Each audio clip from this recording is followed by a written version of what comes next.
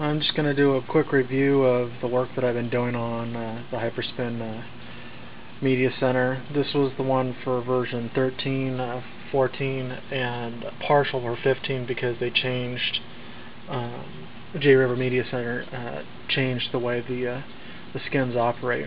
One of the things is that I can no longer put the ghost images on there, and I was really limited with version 13 on exactly what I wanted to do. I always wanted to have like other graphics pop up and be able to play like that,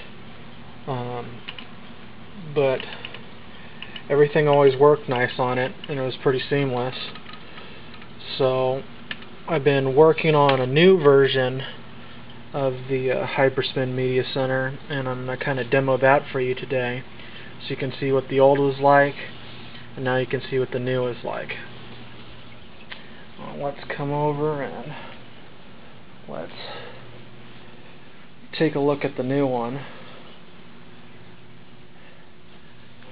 And the graphics on it are really crisp, as you can see.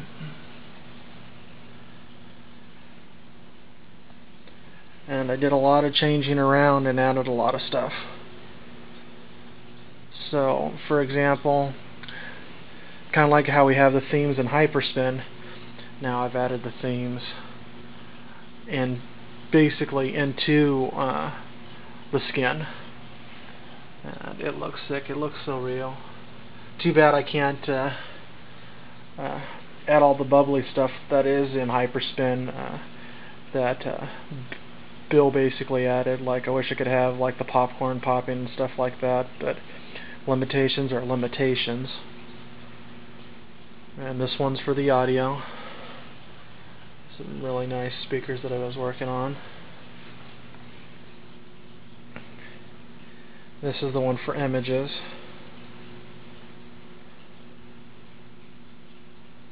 This one's for basically Hulu, YouTube, and Netflix, and it's pretty cool because they actually work. And I don't know if you just noticed, but you noticed that the logo went away. That was one of my biggest pet peeves in the old one, is that that logo was always up there, and so you always saw it in everything. But now I have it so it's more streamlined, and you can go through. And even with Netflix, the work that J-River Media Center has been doing, especially for version 16, is so much better than the other ones. Before, you had to actually go through a web page to access this. Now it's all integrated, which makes it real nice.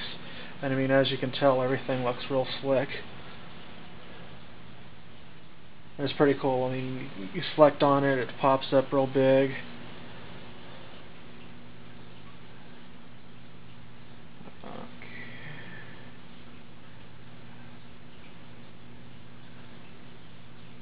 And of course, YouTube. And it brings up all of its stuff, which is pretty sick.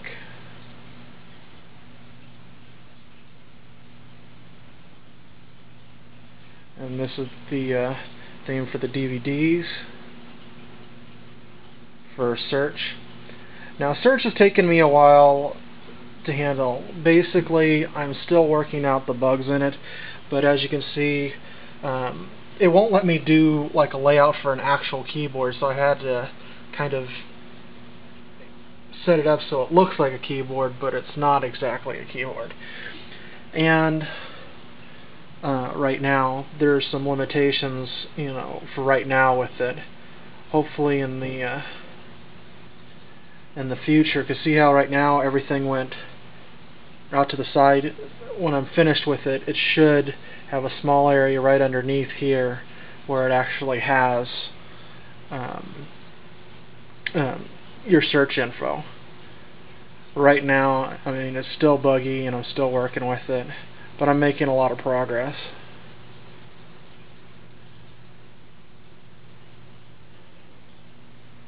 And I'll just back out and kind of scan through it again so y'all can see. So there's the one for video, for audio, images. Connected is basically the internet TV, the DVD search, and I don't have one for exit or playlist. I didn't think I needed one.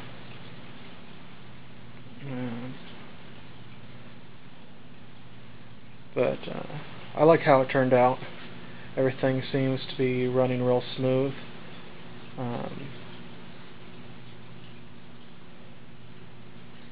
And I mean, once you get everything organized, I basically write my own tags for like the interface. So I use basically what they call grouping, and it's chopped down because I'm kind of a minimalist when it comes to this stuff. You know, I want to be able to select on, okay, I want to watch, CSI Miami, and then I want to be able to have them all pretty much listed, if you will.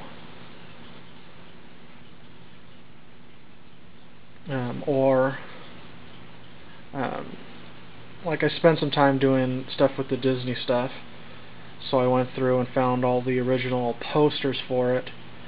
Some of them I haven't got them all, but most of them I have. And it's pretty cool. You click on it, and I did a little marquee for it. But I think it looks sick.